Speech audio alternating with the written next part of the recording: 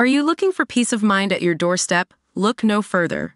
With the Blink Video Doorbell, your home's entrance is always within your control. Check out the link in the video description to learn more and get your Blink Video Doorbell on Amazon. Your home is in your hands. And Funder, whose 15-year-old son died of an accidental fentanyl overdose, gave a moving and tear-filled speech about the dangers of the deadly drug, prompting a response from Trump.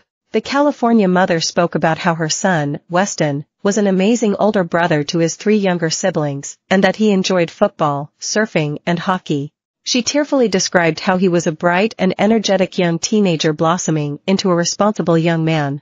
Funder said she warned him of the dangers posed by drugs and told him to stay away.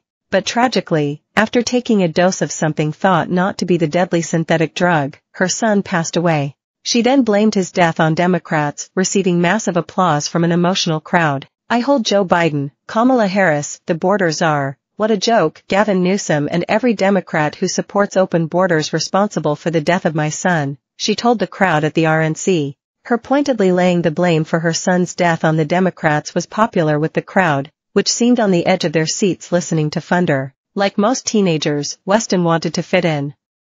And in a moment of peer pressure, he tried something that someone gave to him and it took my baby's life. We did everything right.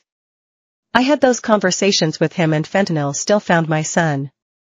And on February 27, 2022, our lives were shattered and our baby was gone. She said the Democrats' support of lax border restrictions has led to a surge in fentanyl smuggling into the U.S., and by extension, led to the death of her son Weston. Funder called for cartels, who manufacture most of the fentanyl consumed in the U.S., to be designated as terrorist organizations.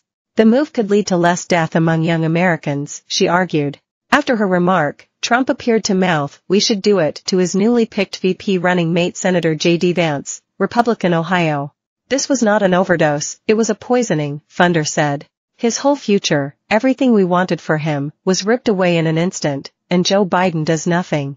The latest data from the CDC found that 107,941 Americans died from overdose in 2022, the equivalent of 295 fatalities per day and up 1% on the year before. Fentanyl was the main force behind the surge, which is fatal even in tiny doses, with the illicit drug behind nearly 70% of the fatalities. America's youth are particularly vulnerable to the drug too, with many reports of children, like Weston, who take one pill and pass away.